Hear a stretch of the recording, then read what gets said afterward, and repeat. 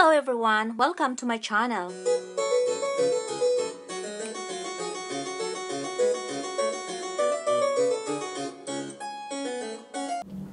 Hello everyone, welcome back to my channel.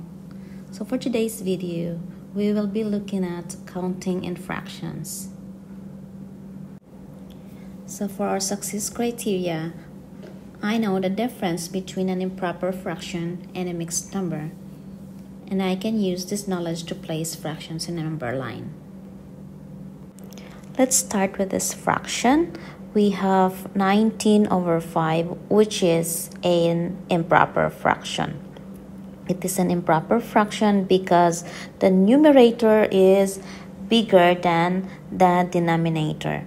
So we will change this improper fraction into a mixed number. We know that our whole number here is 5 over 5.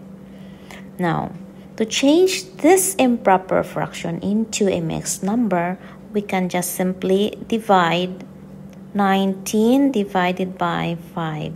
So how many 5 goes into 19? So there are 3 5s goes into 19. So 3 times 5 equals 15. And we take away 19, take away 15 equals 4. Now we can have our mixed number.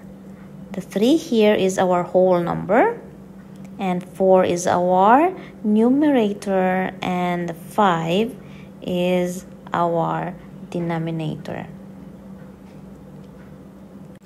So that is how you turn an improper fraction into a mixed number. Let's try this practice question.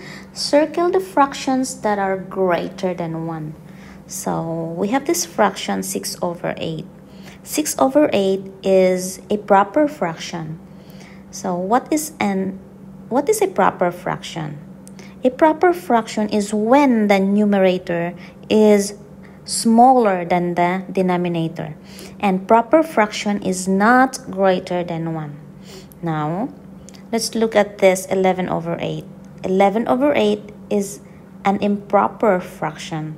An improper fraction is when the numerator is bigger than the denominator. So, improper fraction is greater than 1. So, we will circle 11 over 8. So, 8 over 8 is one whole, and 4 over 8 is a proper fraction, and it's not greater than 1. And 1 and 1/8 is greater than 1 because we have a whole number 1 and a fraction 1/8. Now, another one is 1 and 3/8 is greater than 1 because we have a whole number 1 and a fraction 3/8.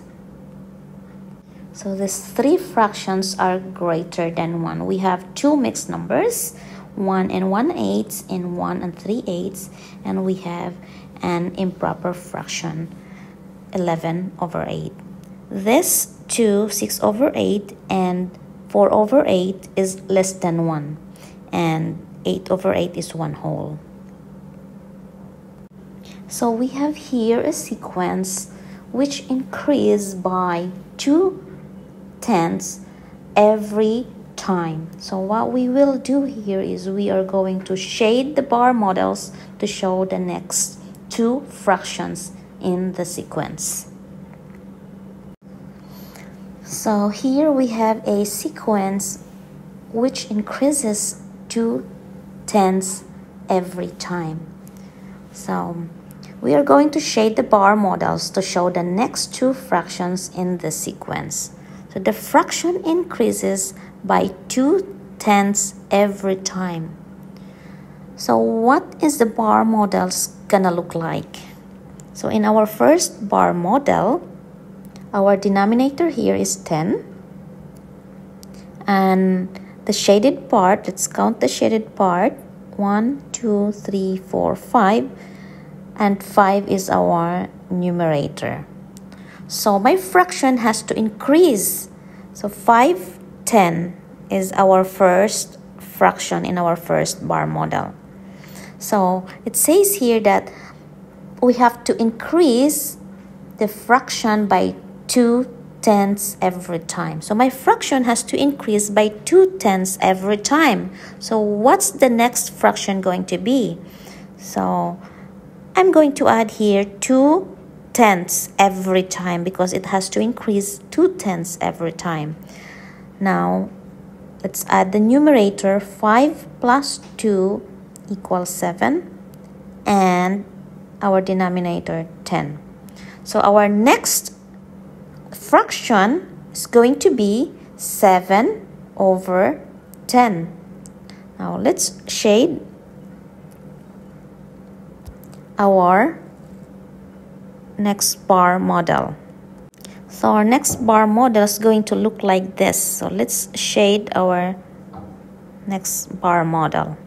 2, 3, 4, 5, 6, and 7. So for my next bar model, I need to add again 2 over 10. So 7 over 10, and it increases 2/10 every time. I need to add again 9. I need to add 2 over 10. So 7 plus 2 equals 9 over 10. So our third fraction is gonna look like this. 1, 2, 3, 4, 5, 6, 7, 8, 9. So our fraction is 9 over 10. So next, what fraction is represented by the bar model below? So the first thing we need to do, the first thing that we need to figure out here is what is our denominator. So for this first fraction, so what is our denominator in this bar model? So in each bar model, we have 4. So our denominator is 4. So for our numerator is how many parts? So how many parts we have here? 1, 2, 3, 4. So we have 4 parts. And for our denominator is how many we shaded in? 1, 2, 3, 4, 5, 6, 7, 8, 9. 9 shaded in. So 9 is our numerator. So 9 over 4 is an improper fraction. So if I wanted to turn 9 over 4 into a mixed number, so I will just count how many holes here. The whole 1, 2.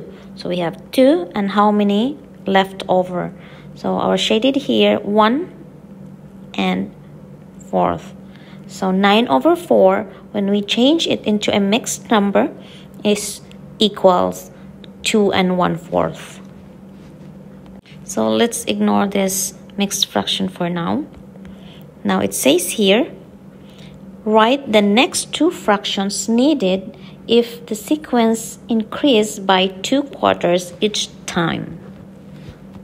So now I have 9/4, and each time is increased by 2/4. So I will add 2 over 4. So my first sequence will be 9 plus 2 equals 11 over 4. And next,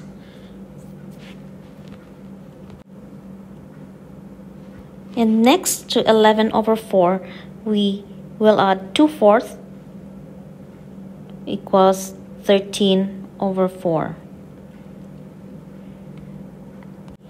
As we increase 2/4 each time, so our next number would be, that's 2/4, would be 15 over 4. So 15/4. So let's move on to our next example. Which fraction comes next in the sequence below? Circle the correct answer. So we have our fractions here: 1/5, 3/5, 5 over 5, which is 1 whole, 7/5, and what's next? As you observe, our fraction here increased by 2/5. So 1/5 increased by 2/5.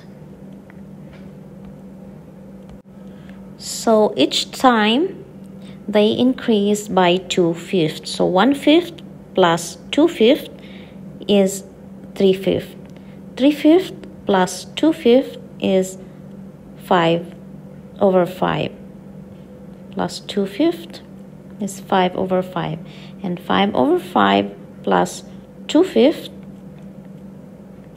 is 7/5. So what would come after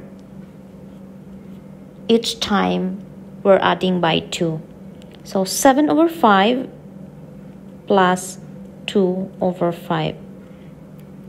So our next fraction would be 9/5. So 7/5 plus 2/5 equals 9/5. So next we have complete the sequence. Our fractions here, 13/4, 11/4, 9/4, and our next two fractions. So before we can rewrite the sequence using our mixed numbers, we need to fill up these two fractions over here. So as you observe, our fractions, they decrease by 2. So we take away 2. 13 take away 2 is 11. 11 take away 2 is 9. 9 take away 2, it's 7. And 7 take away 2, it's 5. Now we have our sequence now. We can rewrite the sequence using our mixed numbers.